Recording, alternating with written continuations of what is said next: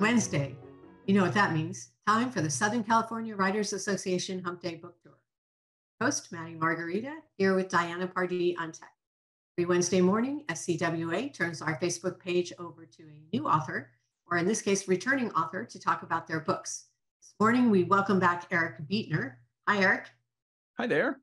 Eric has been hailed, I love your bio, by the way, has been hailed as the new maestro of noir by Ken Bruen and the 21st century's answer to Jim Thompson by LitReactor. He's written more than 24 novels, and his short stories have been featured in over 30 anthologies.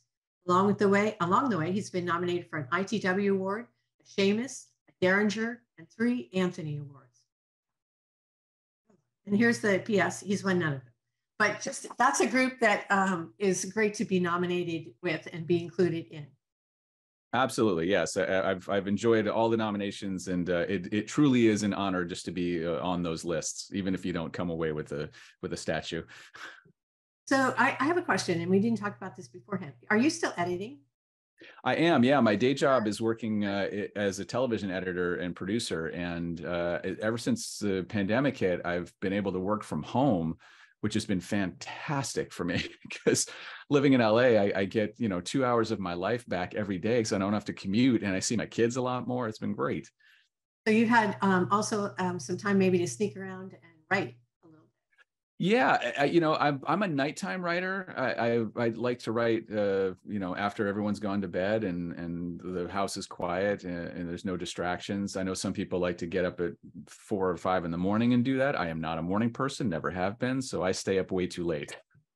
I'm with you. If you ever get bored, you can text me. I'm awake. Okay, good.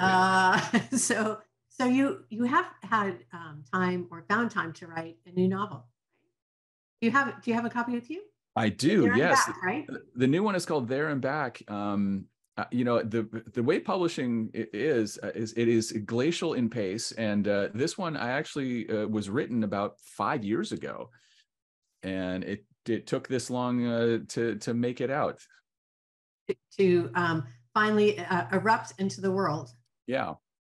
Well, I love the premise of the story, and we were talking about earlier. Also, you never choose easy things to write, even when you're writing humor, which is hard to write, and all of those things. So tell us a little bit about There and Back.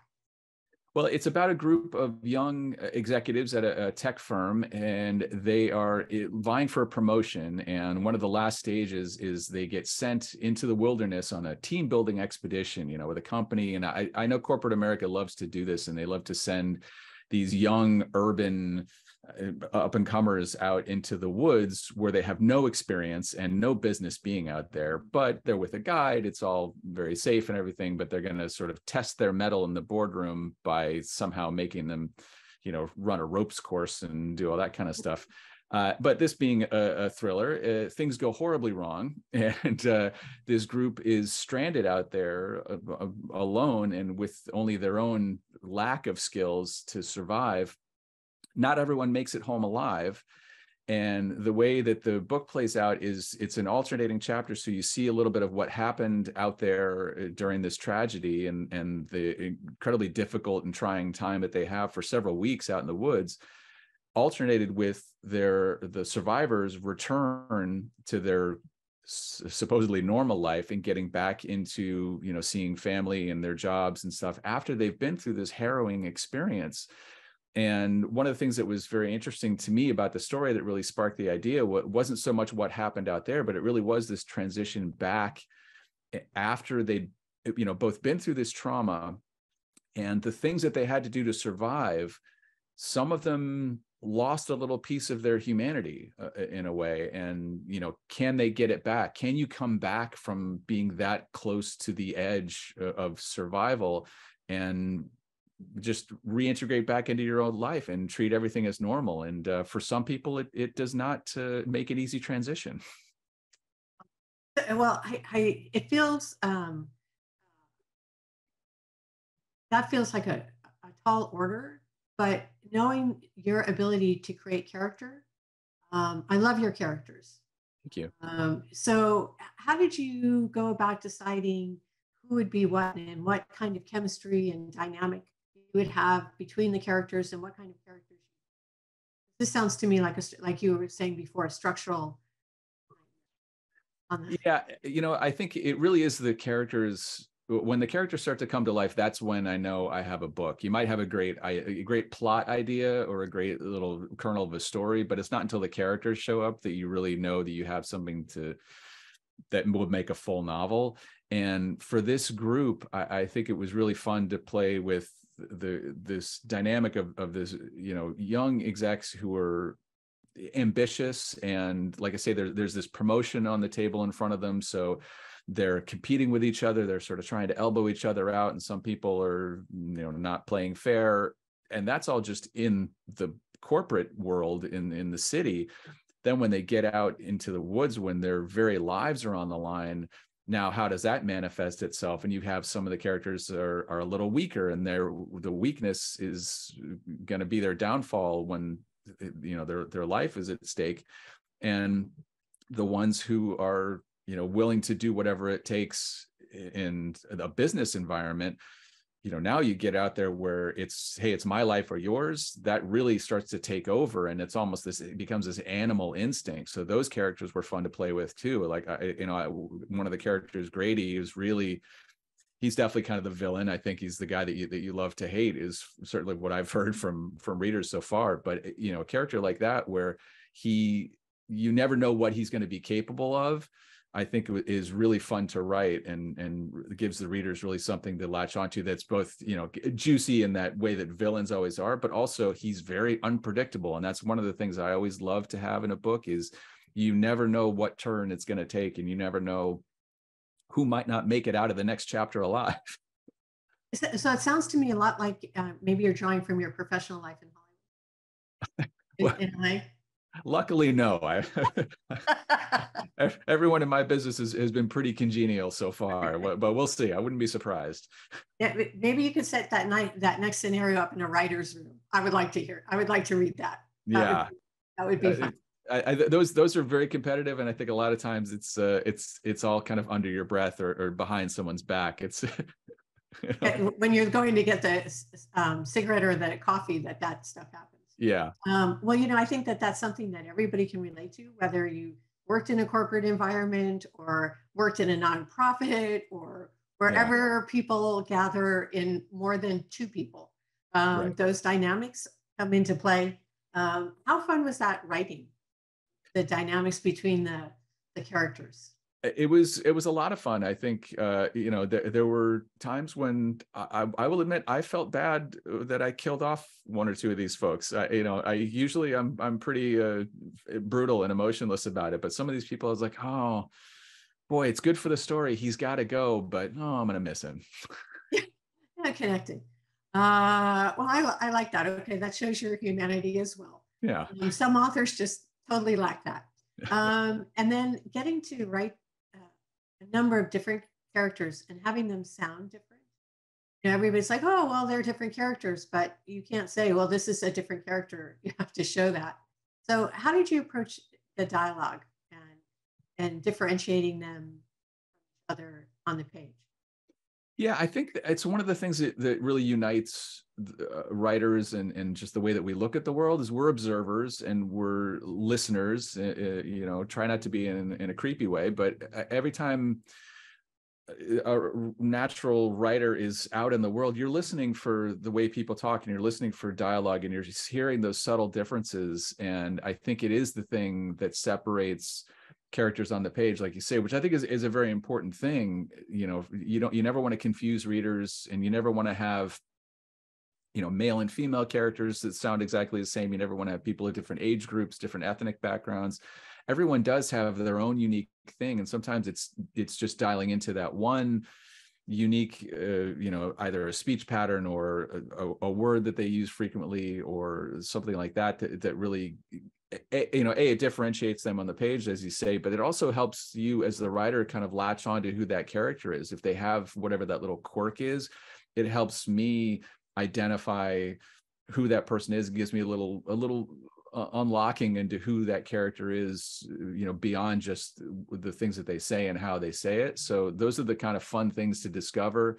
You hope that you discover it in your first draft or early on in the page. You don't have to find something when you're in the final third of the book and you go, oh, this will be great. Oh, now I have to go back and revise. In your 10th draft.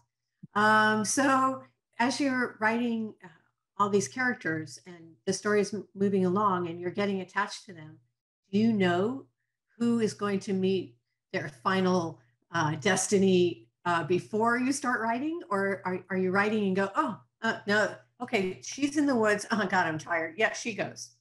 You know, how do you decide who goes when you? I'm an outliner for all my books, and this one especially was, just the structure being what it was. Normally I'll just sort of type out on a piece of paper, and I'll have, bullet points, and it'll be 2 pages, 3 pages for an outline. This one was note cards taped to my wall, color coded for out there and back here, and it was really complicated in a lot of ways. I had to sort of stop and take a few days at a couple points and reevaluate, make sure I was getting everything right, and really make those hard decisions of this person's got to go. But it was all meticulously plotted out beforehand. So what was your favorite part of the book, of writing the book? I think it was really exploring how these people tried to integrate back into their world, because I think, in any sort of trauma, like if you hear something on a news story, someone was lost in the woods and they were rescued, that's where the story ends. They get saved and it's a happy ending, but is it really a happy ending? How do you come back from going to that edge of humanity and that extreme? And I think that was the thing that really interested me in the story, was seeing how these people come back. And the thing that I try to do in all of my books, and the thing that I always look for when I'm reading a book, is the ability to put yourself in that story and say, yeah, boy, what would I do? Would I be able to come back from that? Would I be so forever changed after this sort of trauma that you couldn't have the same connection with your family and your friends and your coworkers? That was the most interesting part for me to explore, for sure. And this book feels like a huge departure from some of your other books.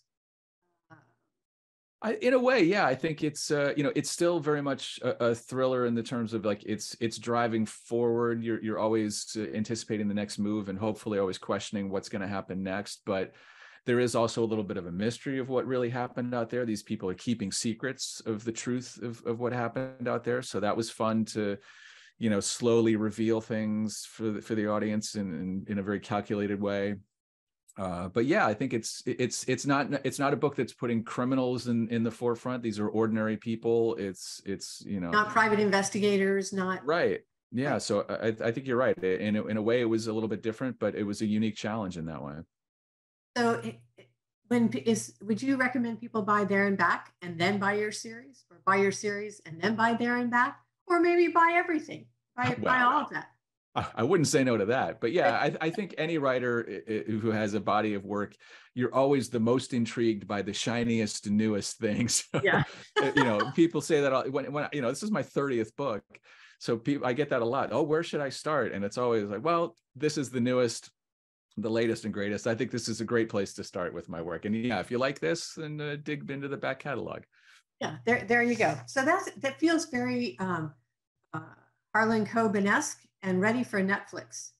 If you ask me, I'm around. Give me a call. There you go.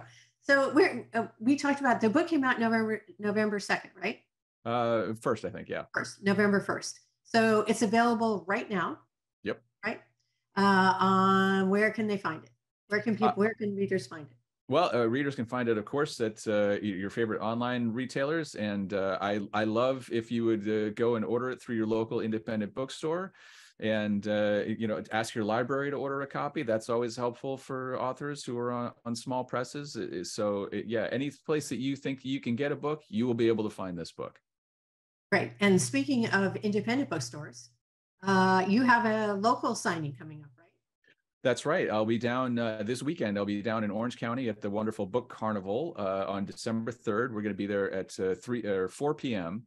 It'll be myself with 3 other writers, a writer named Lawrence Allen, who's got his debut novel, a writer named Matt Whitten, who's a great writer, and then an author from coming in from New York, Lee Matthew Goldberg, will be there. we're all going to be in conversation. I'm going to have some questions for them, and then we're going to take the show on the road, and we'll be at Book Jewel up in LA in the Westchester neighborhood on Sunday. So there'll be a couple of opportunities to see some live booking this weekend. Well, it's nice to see that you are now traveling with an entourage. Yes. And please say hi to Lee. Lee has been here. Excellent. Yeah, on the Hump Day book tour. All right. So please send him our regards. And we will hope everybody turns out who is available to come and see you in person. Come on down. And also, if you do pick up Eric's book in the library, it's great to support him and write a review. Or even if you buy his book or whatever, reviews sell books to other people. So please, if you don't feel bad about that, you can still support him by leaving a review. Always appreciated. Okay. And then one final question, because we're running late, but I just love talking to you. So what? I'm in charge. What do you hope people feel when they finish the book? Well, I hope that people really do put themselves into the story and get that sense of how would I react? What would I do? And, I think that everyone is going to connect with different characters. I think it's interesting, when you have this a cast of characters like this, an ensemble, it gives the reader an opportunity to identify with not just one person. And like I say, there's men, there's women, so there might be a connection there. There's people who are more ambitious, more laid back, and that might appeal to your personality. So I think there's something there for all types of readers to say, yeah, that's probably where I would have fallen in this. I would have done that, or like, oh, I don't like that he or she did that. So that's the thing. I think that's always interesting is you to see, because I have my ideas about a book, but then you put a book out in the world and it becomes the reader's book. It's no longer my book their anymore. Experience, right? Yeah, and I think that's one of the most exciting things about being an author is hearing what people connected to and that you never expected. Well, I hope everybody buys your book and can find a character to identify with and have like that uncomfortable feeling in your stomach if you identify too closely with one of those other characters, or feel good about yourself, whatever. It's an adventure. And I want to thank you for being here this morning, Eric. We appreciate you coming back, taking time out of your busy schedule. Best of luck with the book and on the book signing. Hopefully Orange County will turn out in droves to support you. Hopefully. And are you working on something now? Always working on something now. My agent has sitting on 5 manuscripts that we're out there selling, and hopefully I'll be back real soon with another one. We're changing this also to the most prolific. We're going to add prolific to this description of you. Okay. Well, hopefully I'll see you at Book Carnival. Everybody, thank you for being here and supporting our authors. We will see you next week on Southern California Writers Association Hump Day Book Tour.